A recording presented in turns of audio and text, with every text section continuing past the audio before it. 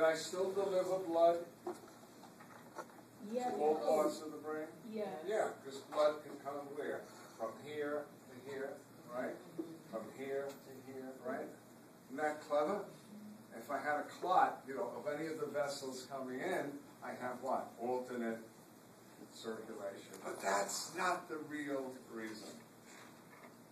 So you know it, your author doesn't know it,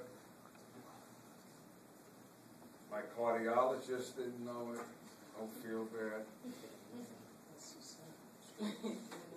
The real answer is that the pressure, the blood pressure in the circle, see the circle, is the average of all the blood coming in. Why is that important?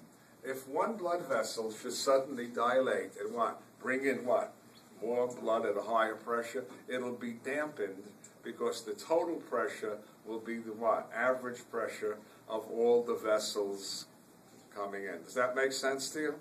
Or if one vessel, the blood pressure was low, it wouldn't have as great an effect as the other three. And that's what prevents you from getting strokes. When people blow blood vessels, you with me?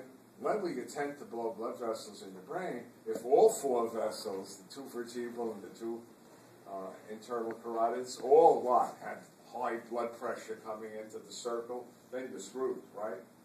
But overall, if one vessel should what? Who brings blood in, right? There are four, two vertebral and two internal carotid. If one of them should have high blood pressure, it won't affect the circle that much, right? It's an average. You all understand that? Mm-hmm. Good.